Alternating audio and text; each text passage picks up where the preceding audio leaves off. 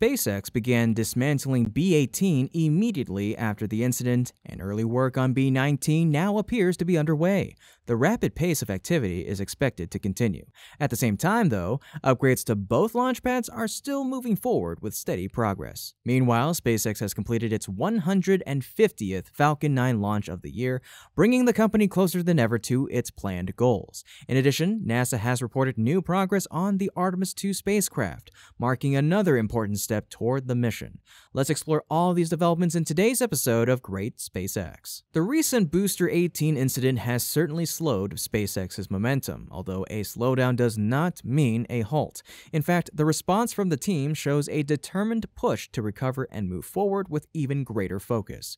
Once engineers assessed the condition of B18, it became clear that the vehicle could no longer support future Starship operations. Its remaining value is the data that it can provide, which will help guide improvements in the next generation of prototypes. After confirming that the site was safe, SpaceX moved quickly. By the afternoon of November 21st, a large crane arrived at the massive facility. The crane was positioned to support teams working on the damaged booster beginning the morning of November 22nd. By the afternoon of the same day, the first major cutting operations were underway. The initial cut showed that SpaceX chose to separate the booster into two main sections, which were the liquid oxygen tank and the methane tank. This approach likely served two purposes. The first purpose was to simplify the analysis of each section. The second purpose was to account for the different levels of post-incident damage. By the end of the day, both sections had been fully separated. Once the booster was split, the dismantling continued with more precision. The methane tank was divided into three smaller pieces. Although the exact intent is unknown, one possibility is that the forward region near the hot staging hardware suffered the least damage. If that is correct, SpaceX may preserve that portion for reference during the construction of future prototypes, while removing the sections that were more heavily deformed. Time will reveal whether this assumption holds true. The liquid oxygen tank showed more severe damage, yet interestingly, it did not appear to be cut further. Instead, workers were seen welding on the tank dome on the morning of November 23rd. Many observers believe that temporary lifting points were being added. This would make sense because the original lifting hardware was located on the forward section of the booster. Once the methane tank was removed, the liquid oxygen section no longer had a proper lifting location. The added welds likely prepared the tank for safe transport and inspection. Even with the setback, the recovery pace from the SpaceX team has remained remarkably fast. The rapid dismantling, the clear workflow, and the continued attention to analysis all suggest that lessons will be applied quickly. It's unfortunate to retire B18 so soon, especially because it represented an ambitious step forward and introduced several key upgrades. However, the moment has passed and the focus must now shift to the future. That future is already beginning to take shape. Early signs indicate that work on B19 is underway. In the latest update, SpaceX stated that the Starbase team plans to have the next Super Heavy booster fully stacked in December. This timing aligns with the planned test campaign for the first Starship V3 vehicle and the associated ground systems. SpaceX also confirmed that the 12th Starship flight test remains targeted for the first quarter of 2026. Since we're now in the final days of November, stacking for B19 could happen as early as next week. This suggests that all necessary sections are already prepared inside the Star Factory. For comparison, B18 required nearly 6 months to complete, although that timeline was influenced by the introduction of new V3 upgrades and ongoing launches of the V2 variant. With additional experience and increased urgency, B19 may come together far more quickly. A realistic estimate would place completion around early to mid-January of next year. Because the official launch window extends through the entire first quarter of 2026, SpaceX now has greater flexibility. Cryogenic testing and static fires could begin in January or early February. Ship testing could even proceed first, since it does not require the main launch pad and the newest ship is already complete and waiting for Massey to finish its cleanup operations. If everything accelerates smoothly, a February launch for Flight 12 seems plausible. Feel free to share your own predictions in the comments. Looking beyond B19, it's clear that SpaceX will need more prototypes in production. Both booster and ship hardware will be required in larger numbers next year to support a busy flight schedule and to provide backups in case of any unexpected setbacks.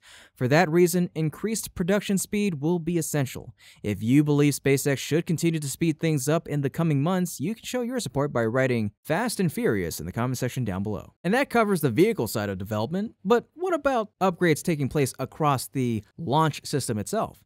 On Pad 1, SpaceX has continued refining the chopsticks. After trimming the left arm and removing the landing rail, the same process has been applied to the right arm. The landing rail has now been removed there as well, and the arm will likely be shortened in the near future. With these changes, the external modifications to the chopsticks are nearly complete, although many internal upgrades are still needed to support the new vehicle design. These improvements to the chopsticks promise several major benefits. By trimming the arms, the system becomes less bulky and easier to operate, with more room for precise movement. This will be especially important in the future because the chopsticks will not only lift vehicles, but will also be responsible for catching them after flight. The V3-related upgrades will introduce even more significant changes, including new landing rail configurations, improved catching pins, enhanced actuators, and additional refinements that will set the new system apart from the older version. Upgrades are also progressing on Pad 2. After spending several days on adjustment work, the ship QD, or Quick Disconnect Arm, has now been officially lifted into position and installed on the tower. With this step, all of the major systems required for Pad 2 have been placed. Over the next few weeks, final small-scale installations will likely be completed, followed by a full series of tests to confirm readiness.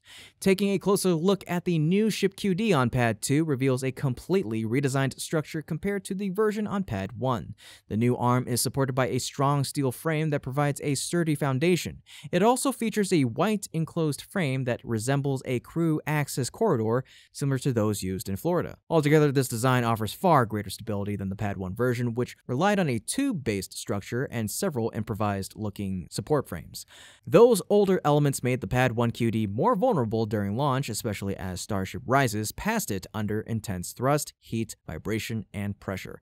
However, the Pad 2 QD is not perfect. The current setup appears to consist of two fixed segments, which reduces some of the flexibility seen in the earlier design. It's possible that this is only a temporary configuration and that future additions will increase its range of motion. Overall, the upgrades across both launch pads are proving to be just as compelling as the vehicle development itself. It'll be exciting to watch how these systems continue to evolve in the coming weeks. Now, it's time to look at the latest Falcon 9 updates and the new milestone it has achieved. At 2:53 in the morning Eastern on November 22nd, SpaceX launched a Falcon 9 from SLC-40 in Florida, carrying 29 payloads into orbit. As expected, the mission was successful, with all satellites deployed as planned and the booster returning safely to land. What makes this flight especially important is the milestone it represents. This mission marked the 150th Falcon 9 launch of the year, a number that SpaceX proudly highlighted in its post-flight update. It's an extraordinary achievement in modern spaceflight. Many rockets struggle to launch once or twice per year, and reaching 10 flights annually is considered remarkable. Yet SpaceX has turned high-frequency launches into a routine part of its operations. With 150 flights now completed, the company is only 20 launches away from its goal of 170 for the year. There are still a few days left in November and the entire month of December to reach that target. If SpaceX continues at its current pace, they have a real chance of achieving it. We'll just have to see how the final weeks of the year unfold. Now it's time to look at NASA's latest progress with Artemis 2 hardware.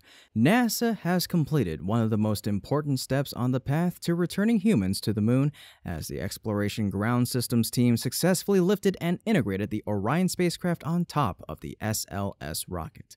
The stacking work took place inside High Bay 3 of the VAB at NASA's KSC in Florida. This operation marks a significant milestone for the Artemis 2 mission, which is planned to send astronauts around the moon in early 2026. Artemis 2 will be the first time humans travel toward the moon since Apollo 17 in 1972. Although the mission will not include a lunar landing, it's essential for proving the performance of the SLS, the Orion, and its life support capabilities as well. Orion and its life support capabilities as well as deep space operational procedures with a crew on board. The astronauts for this mission will be Reed Wiseman, Victor Glover, and Christina Koch from NASA, along with Jeremy Hansen from the Canadian Space Agency. Their flight will be the first crewed mission of the entire Artemis program. Artemis 2 will also follow a hybrid free return trajectory that allows Orion to swing around the moon and then naturally return toward Earth using gravity. This path provides an additional level of safety for an early crewed mission. During the roughly 10-day flight, the astronauts will evaluate life support functions, spacecraft maneuvering, communication systems, and many other essential operations required for future lunar landings. Throughout the mission, Orion will serve as both the transportation vehicle and the living space for the crew. The spacecraft features advanced guidance and navigation systems, improved radiation protection, modern avionics, and a full set of life support technologies designed to operate in deep space. Its heat shield, which is the largest ever built for a crewed spacecraft, will protect the astronauts during re-entry at speeds nearing 25,000 miles per hour. Artemis 2 is a crucial step toward building a lasting human presence on and around the moon. Its success will help enable the construction of the Gateway Orbital Platform, the development of long-term lunar surface systems, and future preparations for missions to Mars. However, many tasks still remain. NASA must complete extensive hardware evaluations, conduct crew-related tests, and verify that every system is ready for flight. Time is limited, with only a few months remaining before the planned launch date. All eyes are now on NASA as preparations continue. This has been Kevin with Great SpaceX. Don't forget to like this video and subscribe if you haven't already to stay up to date with yours truly on the latest milestones in SpaceX's journey. Thank you so much for watching, and always remember, curiosity, imagination, and inspiration will follow you so long as you keep looking up.